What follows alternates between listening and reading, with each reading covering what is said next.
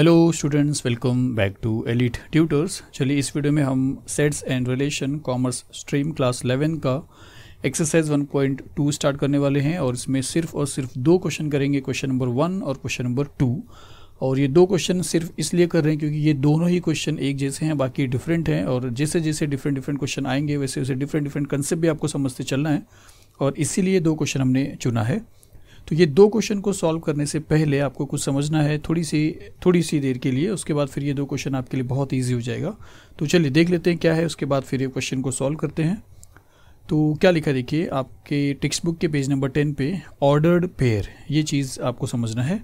क्या लिखा है कि ए पेयर ए बी, अगर कोई एक पेयर है for example A B of numbers, वो नंबर का पेयर है ए और बी, सच दैट, इस तरीके से, such that the order in which the numbers appears is important. मतलब ये जो नंबर आप देख रहे हो, ये इसका जो ऑर्डर है, अगर ये यहाँ पे सबसे ज़्यादा इम्पॉर्टेंट है, मतलब फर्स्ट नंबर फर्स्ट है, सेकेंड नंबर सेकेंड है, फर्स्ट वाला सेकेंड नहीं हो सकता, सेकेंड वाला फर्स्ट नहीं हो सकता है। जैसा वो लिखा है, पहले पे जो लिखा है वो पहला है, सेकेंड पे जो लिखा है वो सेकेंड है। अगर ये ऑर्डर आपके लिए बहुत इंपॉर्टेंट है, यही चीज़ अगर इम्पॉर्टेंट है तो उसको बोला जाता है ऑर्डर्ड पेयर। आपको समझेगा, कोई ज़्यादा डिफ़िकल्ट चीज़ नहीं है, तो उसको बोला जाता है ऑर्डर्ड पेयर। और उसके बाद देखिए in general ordered pair A B and B A R different. तो इसका ये मतलब है कि इन जनरल, और जनरली ये समझा जाता है, यही होता ही है, मतलब कि ऑर्डर्ड पेयर्स में अगर एक order pair A comma B है तो आप बोलोगे कि वही चीज़ बी कॉमा ए सेम है, तो नहीं है, ऐसा नहीं होता, वो दोनों डिफरेंट है।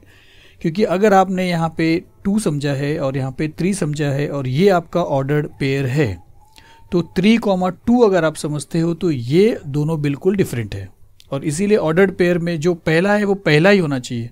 यहाँ पे दूसरा वाला पहला दिख रहा है और पहला वाला दूसरा दिख रहा है, और इसीलिए ये ऑर्डर्डली नहीं है, ऑर्डर्ड पेयर नहीं है। और ग्राफ में भी अगर आप प्लॉट करते हो कार्टेशियन में, ग्राफ पेपर में, तो 2,3 और 3,2 दोनों डिफरेंट पोजीशन लेते हैं, और इसीलिए इसको यहाँ पे ऑर्डर्ड पेयर नहीं बोला जाता है। इसीलिए आप याद रखिए इन जनरल कि order pairs A comma B and B comma A R different, ये चीज़ याद रखिए। फिर अगर आपके पास ये ऑर्डर पेयर है तो in ordered pair A B, इस ए बी ऑर्डर पेयर में A is called first component. इसमें पहला जो है उसको फर्स्ट कंपोनेंट बोला जाता है और सेकेंड वाला जो है उसको बोला जाता है सेकेंड कंपोनेंट। ये सिर्फ आपको सुनने की देरी, आपको सिर्फ सुनना है क्योंकि वो सम सॉल्व करना है और आपके लिए इजी हो जाएगा। तो ऑर्डर्ड पेयर आपको समझ में आया कि जो ऑर्डर लिखा है वही अगर हमारे लिए इंपॉर्टेंट है तो ऐसे पेयर को, ऐसे पेयर ऑफ नंबर को क्या बोला जाता है, ऑर्डर्ड पेयर बोला जाता है। और ऑर्डर पेयर में ऐसा नहीं होता है कि जो ए और बी है वही बी और ए है, ऐसा नहीं होता है, ये दोनों चीज़ डिफरेंट है। और फिर क्या है कि ऑर्डर पेयर में पहला वाला जो होता है उसको फर्स्ट कंपोनेंट बोला जाता है और सेकेंड वाला जो होता है उसको सेकेंड कंपोनेंट बोला जाता है। चलिए और क्या देखना है आपको कि 2 ऑर्डर पेयर्स, अगर 2 ऑर्डर पेयर है आपके पास, एक ए कॉमा बी है और एक सी कॉमा डी है, चारों अलग है, देख रहे नंबर, आर इक्वल, ये दोनों ऑर्डर पेयर एक दूसरे के लिए इक्वल तब ही हो सकते हैं जब, इफ एंड ओनली इफ, सिर्फ और सिर्फ तभी हो सकते हैं जब ए जो है वो सी के इक्वल में रहेगा और बी जो है वो डी के इक्वल में रहेगा। बस आपको ऐसा समझना है क्योंकि आपको क्वेश्चन जो देगा वो ऐसा देगा, एक 2 ऑर्डर पेयर दिया रहेगा और उसके बीच में एक इक्वल का साइन लिखा रहेगा। तो अगर 2 ऑर्डर पेयर के बीच में इक्वल का साइन लिखा है, इसका मतलब वो इक्वल ऑर्डर्ड पेयर है। और फिर आप क्या कर सकते हो, तब आप ये समझ सकते हो कि पहला वाला पहले वाले के इक्वल में है और सेकेंड वाला सेकेंड के इक्वल में। और यही चीज़ यहाँ पे लिखा है कि 2 ऑर्डर पेयर तभी इक्वल रहते हैं जब फर्स्ट वाला कंपोनेंट इसके फर्स्ट वाले कंपोनेंट के इक्वल में होता है, इसका सेकेंड कंपोनेंट इसके सेकेंड वाले कंपोनेंट के इक्वल में होता है। तो हमारे पास जो क्वेश्चन आएगा वो इस तरह आएगा कि 2 ऑर्डर पेयर दिया रहेगा और उसके बीच में इक्वल रहेगा, जो क्वेश्चन नंबर 1 और 2 करने वाले वही चीज़ लिखा रहेगा।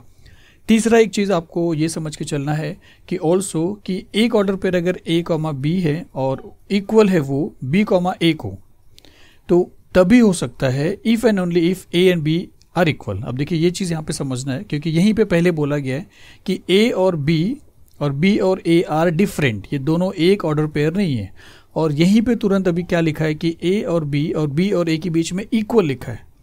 तो इक्वल तभी हो गया, ये होगा जब ये लोग बता भी रहे हैं कि ए जो है वो बी के इक्वल में रहेगा, चाहे ये ए और ये बी की बात करिए, चाहे ये दोनों की बात करिए। देखिए इसका एक एग्जाम्पल अगर हम लेते हैं और ए और बी इक्वल होने की बात करते हैं, क्योंकि यहाँ पे बोला कि if and only if A is equal to be, तो ए अगर बी को इक्वल है तो अगर एक ऑर्डर पेयर आप 2 लेते हो तो पहला कंपोनेंट 2 लिया है तो सेकेंड भी आपको 2 लेना पड़ेगा। क्यों? क्योंकि ए और बी दोनों इक्वल होना चाहिए। और फिर देखिए अगर आपने ए और बी यहाँ पे 2, 2 लिखा है तो यहाँ पे बी और ए अगर आप लिखने चलते हो, उल्टा करते हो, यहाँ पे पहले वाले को दूसरे पे लेके जाते हो और दूसरे वाले को अगर आप पहले पे लेके जाते हो तो अभी भी दोनों क्या है, इक्वल है। तो ये तभी कंडीशन पॉसिबल है A B is equal to be ए, जब दोनों चीज़ इक्वल रहेगा। तो ये सिंपल चीज़ है, जनरल चीज़ है, आपको समझना ही है। चलिए इसके बाद हम डायरेक्टली सम्स पे चलते हैं और 2 सम्स है जो फास्ट में हम जल्दी से सॉल्व करते हैं। पहला हाँ चलिए एक चीज़ और है कि एक एग्जांपल भी दिया आपको उसी पेज पे, थोड़ा कंटिन्यू किया कि देखिए ऐसा बोला कि फाइंड एक्स एंड वाई, मतलब इस ऑर्डर पेयर में जहाँ पे एक्स दिख रहा है, जहाँ पे वाई दिख रहा है, वो आप क्लियरली फाइंड आउट करके बताइए कि एक्स क्या है और वाई क्या है। और फिर क्या बोला कि एक ऑर्डर पेयर ये है और एक ऑर्डर पेयर ये है और दोनों के बीच में इक्वल का साइन है। तो इसको बोलते हैं definition of equality of 2 order pairs, क्योंकि 2 ऑर्डर पेयर आपको इक्वल दिया है।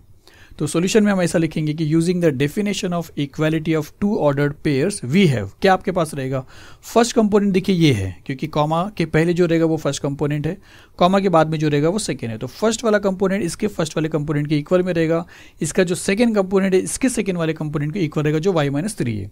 और इसीलिए हम ऐसा बोल सकते हैं कि we have x + 3 is equal to 4, sorry ये आपका क्वेश्चन है, ये क्वेश्चन लिखा है और यहाँ पे हम लिख रहे हैं कि x + 3 is equal to 4 and 2 is equal to y-3। और अब यहाँ पे सॉल्व करना है आपको, +3 वहाँ पे गया तो -3 हो जाएगा, 4 में से 3 अगर आप माइनस करोगे तो 1 आएगा, तो x का वैल्यू 1 आता है। फिर यहाँ पे -3 को यहाँ पे लाओगे तो +3 हो जाएगा, 2 + 3 5 हो जाएगा और y का वैल्यू आपको 5 मिलेगा। और यही तरीके से हमको हमारा जो सम्स है क्वेश्चन नंबर 1 और क्वेश्चन नंबर 2 सॉल्व करना है। तो चलिए शुरू करते हैं। फर्स्ट सम्स आपको लिखा है कि if x - 1, y + 3 is equal to 1, 2 find the values of x and y। आपको x और y का वैल्यू फाइंड करना है। सॉल्यूशन में हम सबसे पहला स्टेप क्या लिखेंगे कि using the definition of equality of 2 order pairs we have, हमारे पास क्या है, हमारे पास ये है, तो हम ऐसा लिखेंगे कि x - 1, y + 4 is equal to 1, 2। और फिर इसके बेस पे क्या लिख सकते हैं कि देयरफॉर पहला कंपोनेंट x - 1 ये इक्वल रहेगा इसके फर्स्ट कंपोनेंट को 1 को, एंड दूसरा कंपोनेंट y + 4 ये इक्वल रहेगा इसके सेकेंड कंपोनेंट को 2 को।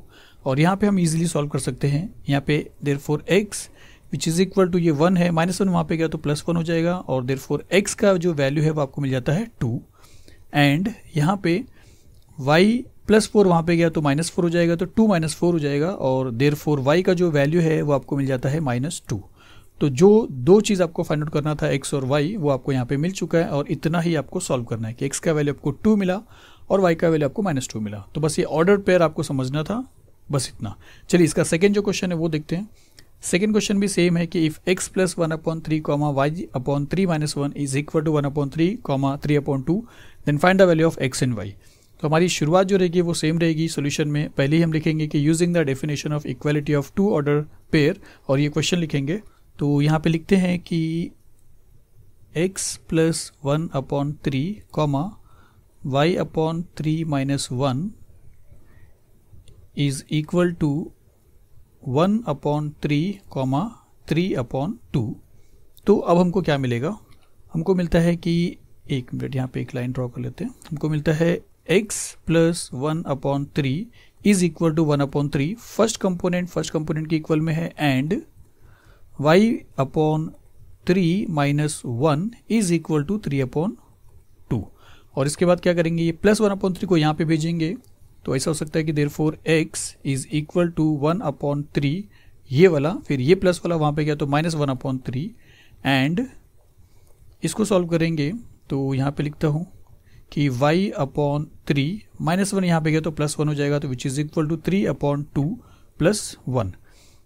फिर देखिए 1/3 में से 1/3 माइनस हो रहा है, साफ साफ क्लियर दिख रहा है, तो आपको कुछ क्रॉस मल्टीप्लिकेशन या सेम डिनोमिनेटर है 1 टाइम लिखेंगे, ये सब कुछ नहीं करना है, सीधा दिखाई दे रहा है कि 1 - 3 -1/3 है। तो देयरफॉर x का जो वैल्यू है वो आपको मिल जाता है यहाँ पे 0, एक वैल्यू आपको मिल चुका है x का। y के लिए हाँ थोड़ा सा काम करना है कि यहाँ पे डिनोमिनेटर में कुछ नहीं तो 1 समझना है, तो इसको यहाँ पे कंटिन्यू करता हूँ। तो y/3 है which is equal to, cross multiplication करेंगे तो 3 × 1 = 3 + 1 × 2 = 2 / 2 × 1 = 2। फिर यहाँ पे लिखते हैं therefore therefore y/3 is equal to 3 + 2 5 हो रहा है, 5/2 हो रहा है। अब ये 3 को आप वहाँ पे भेज सकते हो, तो therefore y which is equal to 5/2 multiply by 3, 5 3 15, 15/2 आ जाएगा। तो यहाँ पे हम लिखेंगे therefore y which is equal to 15/2। थोड़ा सा एडजस्ट किया स्टूडेंट्स, आप एडजस्ट करिए। तो इस तरीके से इसका वैल्यू हो जाएगा 15/2। तो दो वैल्यू आपको मिल गया, एक 0 और एक 15/2। बस इतना ही करना था। दो सम्स मैंने इसीलिए लिया, मैं फिर से आपको बताना चाहता हूँ क्योंकि ये एक जैसे सम्स थे, क्योंकि इसके बाद वाला सम्स में थोड़ा और कंसेप्ट की ज़रूरत है और फिर बहुत सारे कंसेप्ट एक साथ आपको समझेगा नहीं। तो चलिए मिलते हैं अगले वीडियो में आगे के क्वेश्चन को लेके। Thank you very much.